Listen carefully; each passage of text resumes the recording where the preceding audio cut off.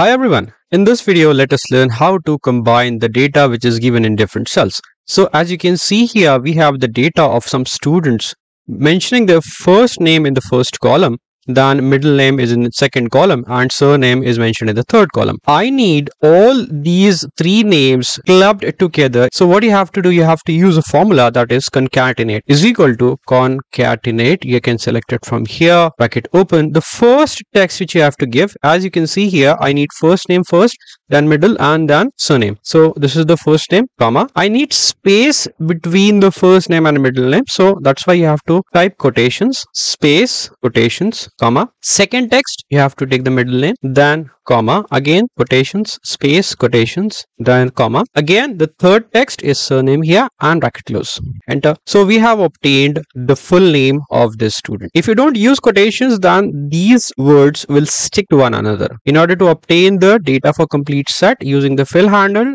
double click and you have obtained. Now I need this as values, so you have to copy them, Control C, and then with the right click paste as values. Now these are all values. Hope it helps. Thank you everyone.